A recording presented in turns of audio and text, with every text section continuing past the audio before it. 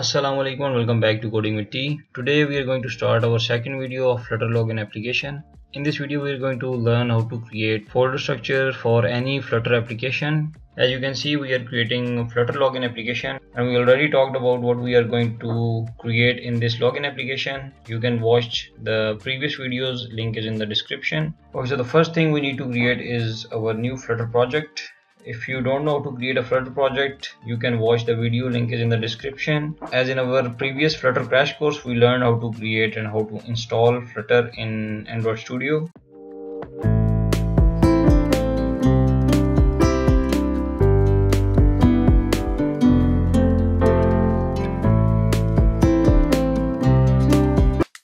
So I am inside the project. I have created it as a simple counter application, default application Flutter provides. And on the left side you can see we have a project structure. At the top we can switch from project to packages if we have any package here, and also we can switch it from project to Android. So these are the Android files. If you're coming from Android, so you can easily switch it, and you can also go through all these files over here. While working with the Flutter, we will keep it on the project. And at the top you can see we have a root level files, and these are some configure level files. So if you want to learn more about these config files, we already covered in our Flutter crash course. So today we are going to talk about the Flutter folder structure. Inside the lib folder you can see we have main.dart, which is the entry point to any application, and we also create all the files related to our app inside this lib folder. In here we have an iOS folder and we have an Android folder. So head back to lib folder, and here you can see we have the start point, which is the main.dart. This is the main function. And to keep everyone on the same page, again, if you are new to this main function and if you don't know what this run app is doing, you can watch my previous course. The first thing we need to learn is why we need folder structure in Flutter. Basically, Flutter don't provide any folder structure by default, and it don't enforce you to follow any folder structure, so it's all up to you. You can choose any folder structure. Flutter community has been using two folder structures. The first one is the feature based and the second one is the layer based. So these are not exactly the standard folder structures, but these are mostly used and worldwide adopted folder structures, so we are going to talk about them. So the first one is the layer based, or features inside layer structure. So this is the first structure. As the name suggests, in this approach the layer come first and your app features inside them. In other words, we do not put the Dart files directly inside the layers. We create folders inside each layer. So for example, controllers and widgets will be inside the presentation layer, model classes inside the domain layer, etc, etc. So as you can see on the screen, we have a lib folder, and inside the source we have presentation, application, domain and data. Basically these four are the top layers, and inside we have a feature. You can see feature 1, feature 1, feature 1 and feature 1, and then we have feature 2 same, and then with this approach we will keep adding all these features in this layer. So we have top 4 layers and all the features will be inside these 4 layers. So this is the layer based. And then if we talk about the feature first, in the feature first we don't follow the layers, but layers will be inside the features exactly. So basically in the feature you can see we have feature 1, and inside each feature we have presentation, application, domain and data. So let's say we have an authentication feature. So for the authentication, let's say we have data coming from FIREBASE, we have domain which is having models related to user, its login, its sign up, forget password and all these models, DTOs. In the application we have services, and in the presentation we also have some user interfaces which are the login sign up applications, and the controllers will having some logic, right? So this is how we create feature based. So example of the feature based is basically you can take it as authenticate, shopping cart, orders, review, checkout. Okay, so head back to our Flutter, and inside let's start creating. Again, if it is not a hard and fast rule to copy and paste all these features, and you must have to create. If you see that your application is small enough, you don't need any folder structure, you don't have to follow any folder structure, you can keep everything inside this lib folder, there is no issue in it. And again, if you think that it is going to be grow bigger and bigger, then you should have to follow this folder structure approach. Okay, inside the lib folder let's create our top root. So right click, new, and create a directory which is a source directory. Now I would like to keep all my files related to application inside this source. Okay, inside this source, now I would like to create some other top level files.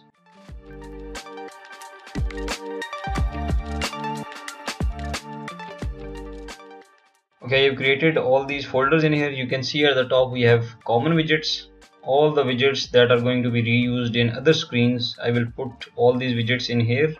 You can further drill down, or you can further categorize these widgets if you like. So again, it's not a hard and fast rule, you can customize it as well.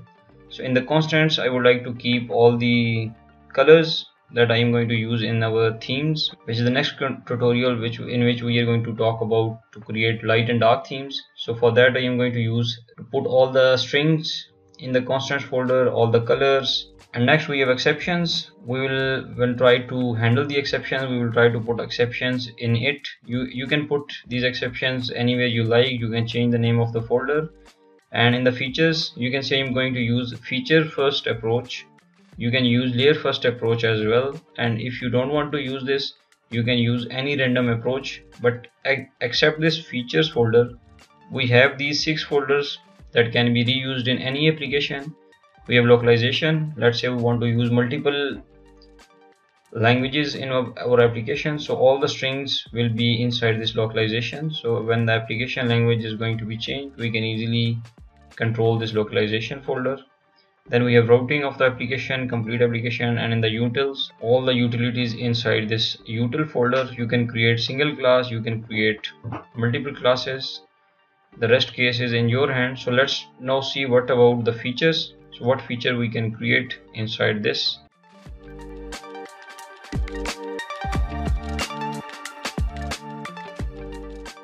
So in the authentication, I am going to follow this MVC pattern, which is a model view controller. So model is basically all the models which basically help us to map the data from database, and most of the time we use them to display also data on the user interface. We will learn each and everything step by step. So in the authentication, we will create models. In the screens, we are going to create all the screens related to authentication. In the screens, we are going to create all the screens related to authentication, like login, sign up, forget password, and bunch of other screens. And all the backend logic related to all the screens and all the models will be inside the controllers. So this is how I divided this authentication. So most of the time people are using some other models like data, domain, application, presentation. So you can use them as well inside each. Basically the purpose of features layer is to divide or to put all the functionality of some specific feature inside the same folder. So in here you can see I have an authentication folder. So no matter which approach I am going to use, I can use MVC, MVVM, you can use domain, presentation, and data layers. So it's all up to you, you can use any of them. So this is how we are going to create our folder structure. Now at the top of this, let's close the lib folder, and in here you can see I have created an assets folder. So to create an assets folder here, you just have to click on this root and you have to create a new directory. This directory will be created at the root level. In the assets, I have created 4 new folders which will contain fonts, images, logo, and videos. So these are not directly related to our lib folder. We don't have any .dart files, so we can easily put them in here at the top, so we can use it in the whole application. Next thing we want to learn is how to create packages. So to create a package, again I am going to create a directory which will hold all the packages for cloud packages or for authentication packages. And the most important thing that I forgot to talk about, that make sure that you can see I did not write anything capital, or I don't have any spaces. No file and no folder can contain any camel case, any uppercase, any spaces, etc. So inside the packages, we have to create a new Flutter package. So to create a Flutter package, right click and go to open in and open it in the terminal. And in here you can see it's not pointing to our Flutter login app, but it's pointing to our folders which is inside it, inside the login app, which is the packages. So in here, to create a new package,